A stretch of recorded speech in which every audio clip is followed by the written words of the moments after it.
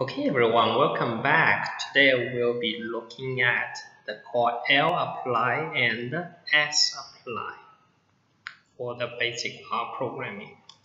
Let's look at RStudio. lapply and sapply. You will learn the lapply and sapply, two of the very most important members of our apply family. So beside the apply, S apply, T apply, V apply, there is also an apply without any S and L. So apply is also a function. So it's a more fundamental one. So let's look at these L apply and S apply.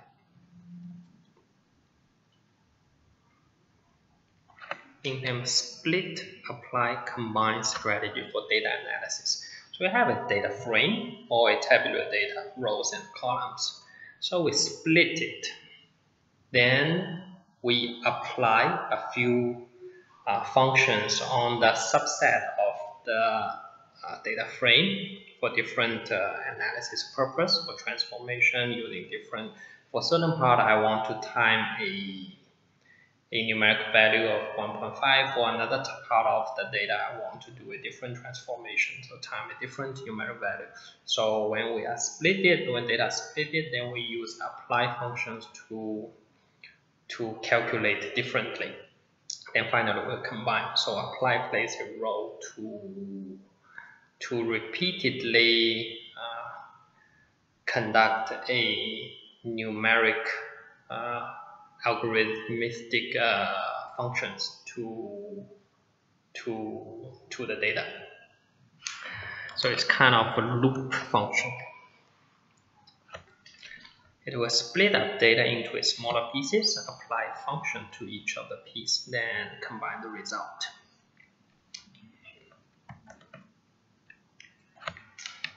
Flags data set. Flags, definition of flags. Okay, let's look at these special functions. First 6 lines use the head of the data set called flags. Flags. Flags is the data we want to use. So we see the name of the country, Afghanistan, Albania, landmass, zones, area, populations, languages, religion, bars. Is there any bars on their flag, stripes on their flag? What are the colors? Is there any red presents in the flag, greens, and so on? So this is the flags data set. Okay, let's have a look at dimension.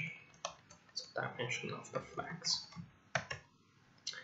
So we have 194 countries with 30 attributes, also 30 features. So these name, landmass, zones, areas are one of the 30 features. With any stored in the words the class of each. Okay. I want to find out the class of the flag. Class of the flag is a data frame. Okay, now we are going to do something more interesting. So we want to find out what is the data type for each of the column or each of the features. So apparently the name is a string, landmass probably a number. So we want to apply the class function on each of the column. So this is where the apply functions come into play. Okay. So let's see. Create a list. Use lapply, row apply, flags class. So apply will pick up one column from the flags and apply the class function and store it into the CLS list. Now you see the CL list tells you the name column. Name column is a R data type called factor. Landmass is an integer. Zone feature is an integer. Area is integer, and so on. And so on, yeah. And the top left factor factor, top right is factor. Factor is a type of categorical variable. L stands for list. Type the class clist. So clist returns the list. So this result CLS list is a type of list. So we see the name, a value, name, value, name, value, name. So it's a list. Okay. Let's do something different as character list. Now see factor integer, integer, integer, integer, integer, integer. So it forced the list to characters, manually converted it. So sapply allows you to automatically this process by calling the L apply behind the scene, then attempt to simplify it. S means for simplified apply. So it will return a matrix or vector or an array. So let's say S apply.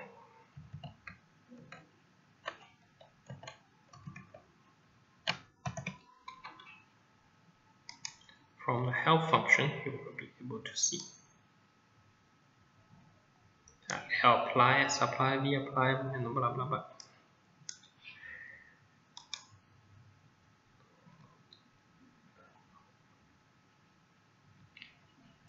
And now we are using the same ways to call it. We use sapply to call it instead of list apply. Now I put it into a vector. Okay, let's see what is the new class vector. It's a character. It's a character. Simplify.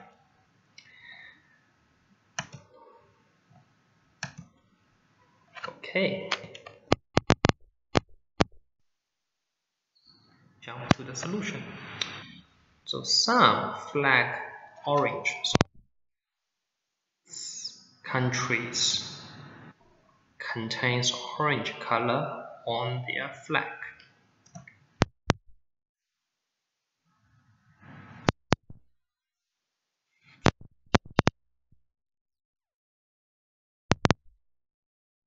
The subsetting of the flags column. There's a comma on the left hand side of the comma is specified the number of rows. On the right side of the comma, it is a column that we want. To extract a column contain the color data and store in a new data frame called color flag. So this is 1. The comma before it is subsetting the command tells R that we want the rows, but we want the column here. So column 11 to column 17. We use the skip. We either can type in the command or use the skip. So let's use a head function. Skip it. Show you the first 6 records of the subset of the data.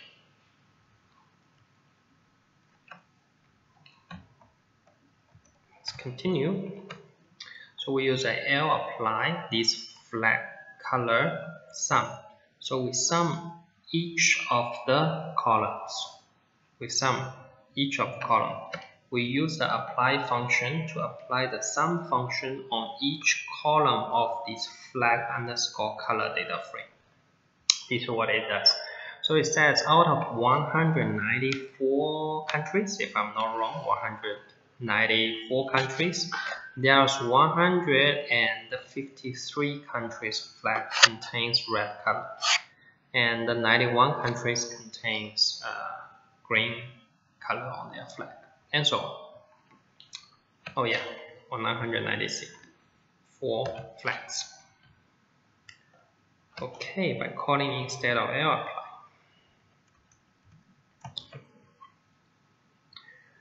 Okay, it's simplified. Earlier, the returned result is a list red 153, green 91, and so on. And the sapply will just simply return a list, a array.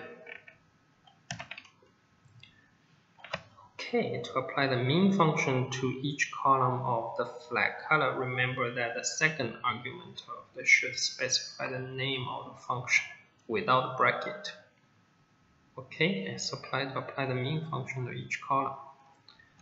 This is quite straightforward, and we don't start it anyway. Let's apply flag color.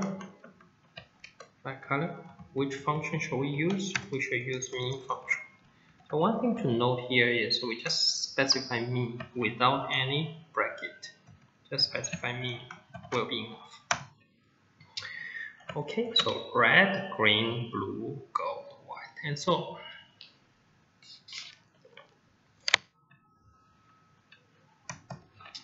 Okay. Shapes. Now we look at shapes. From 19 to 23, column 19 to 23, it's about the shapes on the flag. Let's interpret the result.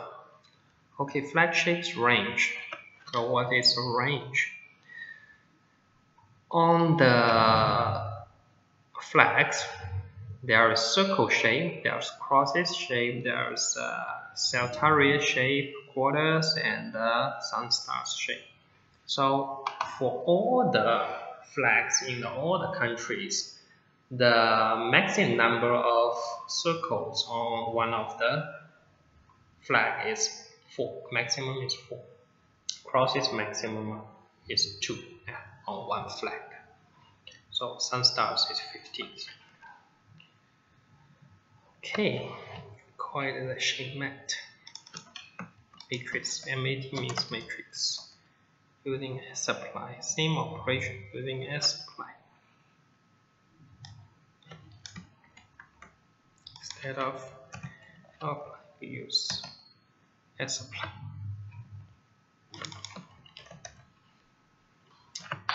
Okay, you will see there is a minimum number which is row 1. Maximum number which is row 2. For the minimum number of circles appear on flag is 0. Maximum number is 4. So it actually converts the list format into a matrix format. So sapply is a simplified version of apply. Confirm is a matrix. Okay. Straightforward shape matrix. So it's a matrix. Okay, let's try unique. Does it work? Unique function.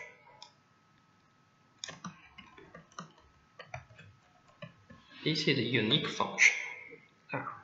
Given a few numbers, it will find the unique numbers. So we want to know the unique number of each variable or each feature in the flag data set. How many unique numbers they have. So we need to use the apply function of this unique, and we will save it into the unique. Use sapply. Use apply. It's mentioned. Let's do use apply first. Apply. So this is the data frame. What is the data frame we use? Flag data set. It will automatically apply this function flags. Apply unique functions to each column of the flag. Unique.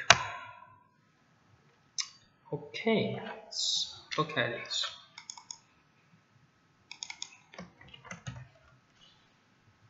Wow, it's pretty long. It's very large. Let's see. It's a list. You can see that, and blah blah blah. It's very long. It's a very long list.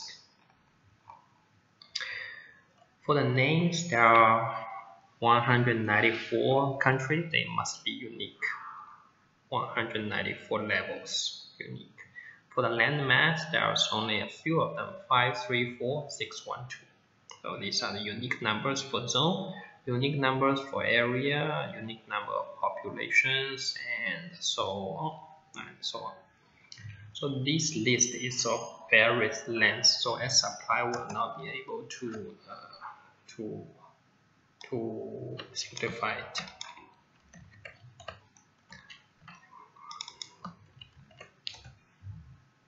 Thirdly, one more time you can do it. Length of the, let's jump to the solutions. Apply the length, so we can see name is 1094 unique values, 6 unique values, 4 unique values, and so on. There are different unique values.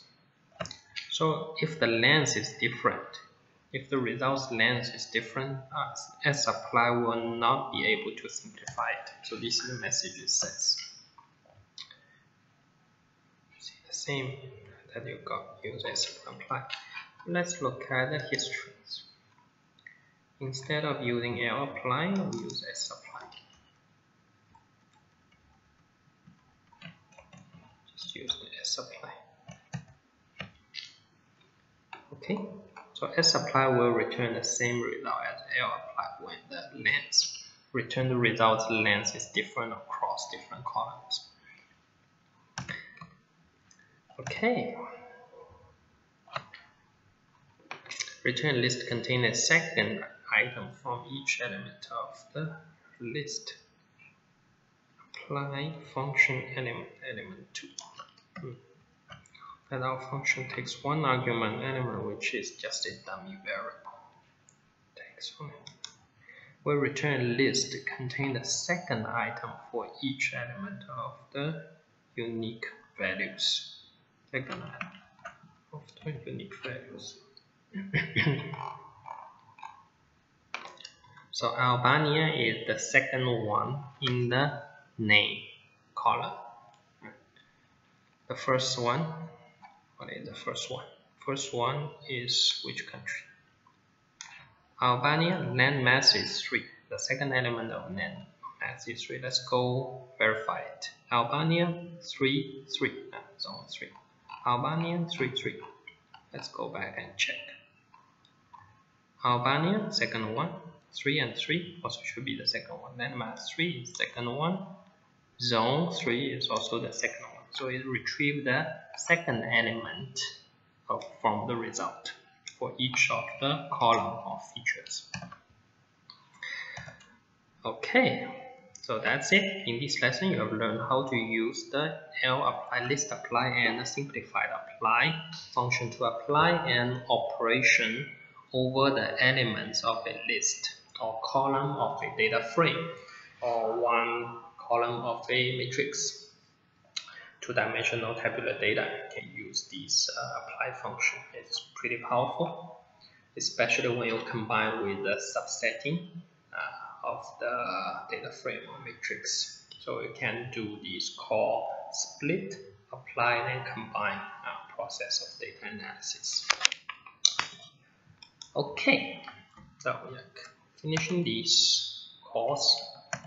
Yeah, thanks for watching. See you soon.